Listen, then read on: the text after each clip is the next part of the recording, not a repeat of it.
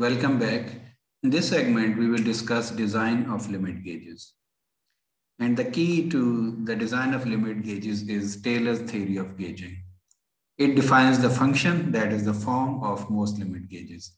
And it has two parts, one related to the design of go gauges and the other to the design of no go gauges. So it states that go gauge checks the maximum material condition and it should check as many dimensions as possible. For example, size as well as shape. Whereas a no-go gauge checks the least material condition and it should check only one dimension. So go gauge is used to ensure that MMC is not violated and no-go gauge is used to ensure that LMC is not violated. And I hope you are clear that for a hole or any other internal feature, the MMC is the lower limit and LMC is the upper limit. For external feature like diameter of a shaft, the LMC is the lower limit and MMC is the upper limit. If you are not clear, I would recommend you to watch my lecture on material conditions. For example, if we have to check a square hole that has a certain length and a certain width. So this feature or this part has these two features that have to be inspected. So we can have a go gauge of a shape like this. Now this checks the maximum material condition, that is the lower limit of the hole. So if either of the dimensions are too small, the gauge will not go. So if the lower limit, either on the length or the width of the square hole is being violated, then this go gauge will not enter the hole and the part will fail inspection. So the gauge will serve the purpose.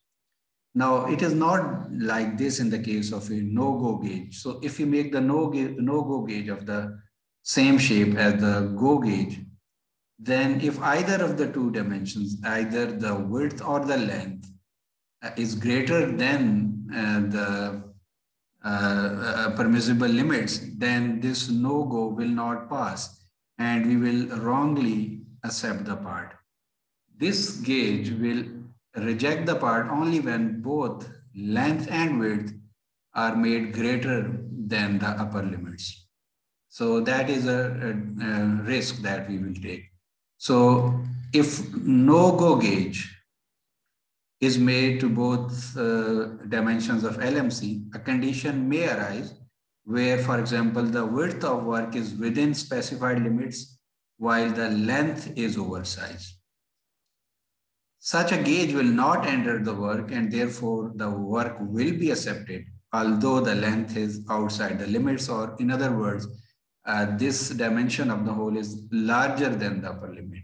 But because the width is within limits, so this no-go gauge will stuck, it will not pass, and we will assume that the part is within limits or upper limit is not being violated. And it could be other way around as well, that length is within limits, but the width is greater than the upper limit. In that case too, this no-go gauge will not enter, and this is actually the purpose of the no-go gauge.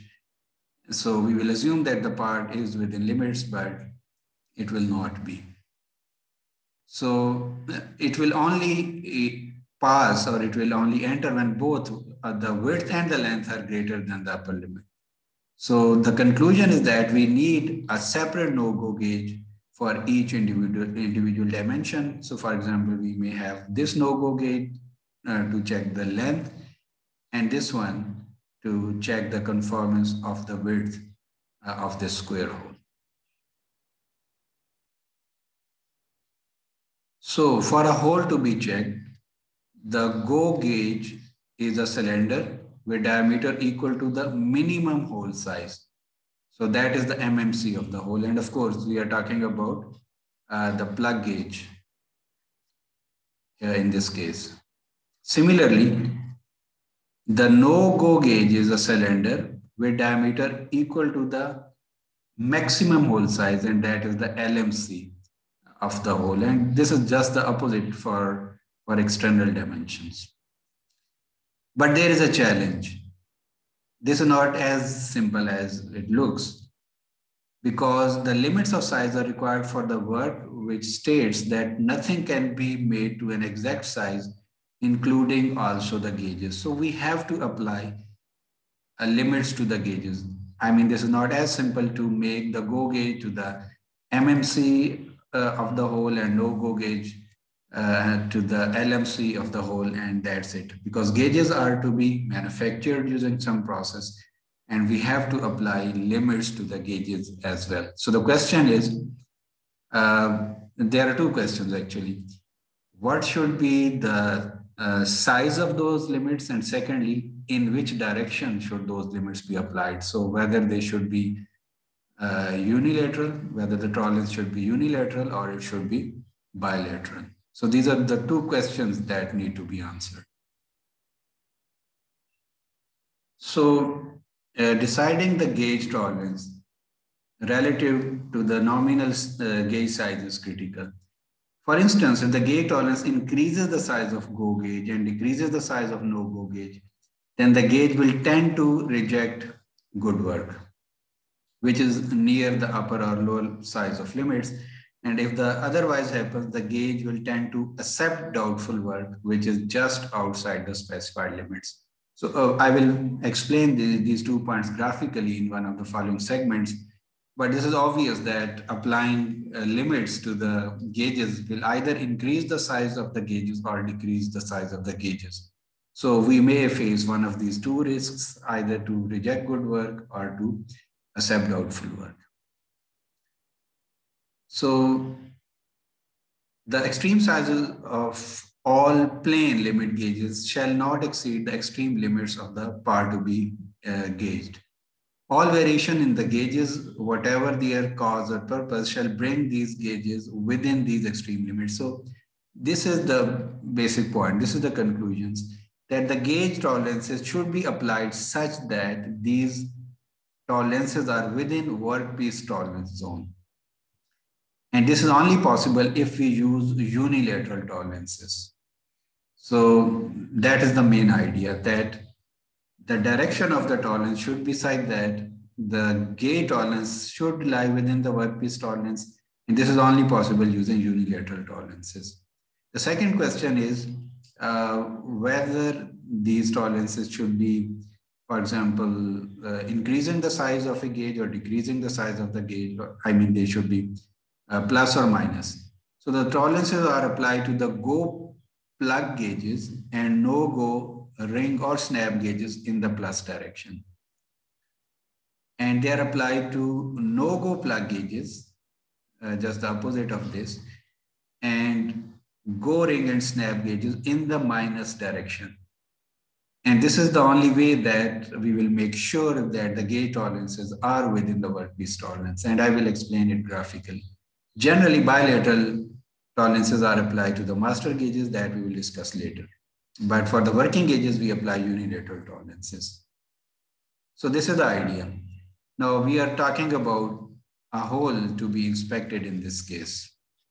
So MMC of the hole is its lower limit. So go gauge will be having the basic size equal to the lower limit of the hole. And LMC, so this was the lower limit was the MMC, and LMC of the hole will be its higher limit. So the basic size of the no-go gauge will be as per LMC or the higher limit of the hole. Now we have to apply tolerance to these basic sizes of the gauge.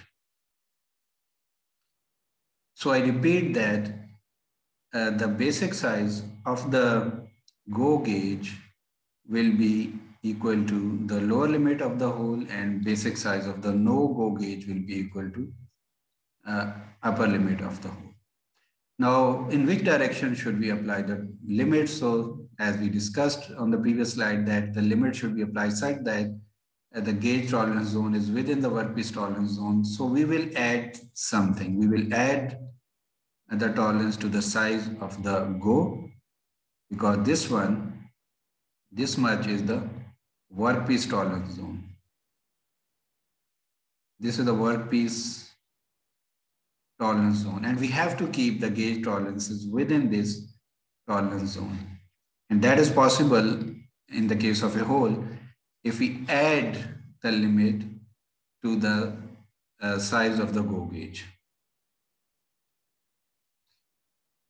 So the size of the go gauge will be equal to the lower limit of the hole plus this much tolerance. And for the no go gauge, we will be subtracting the limit so that the tolerance zone of the no go gauge is also within this workpiece tolerance zone. So in the case of plug gauge, we are adding the limit to the basic size of the go gauge and subtracting it from the basic size of not go gauge, so that the gauge tolerance, so this is the tolerance zone for the go gauge, and this is the tolerance zone, this one is for the no go gauge.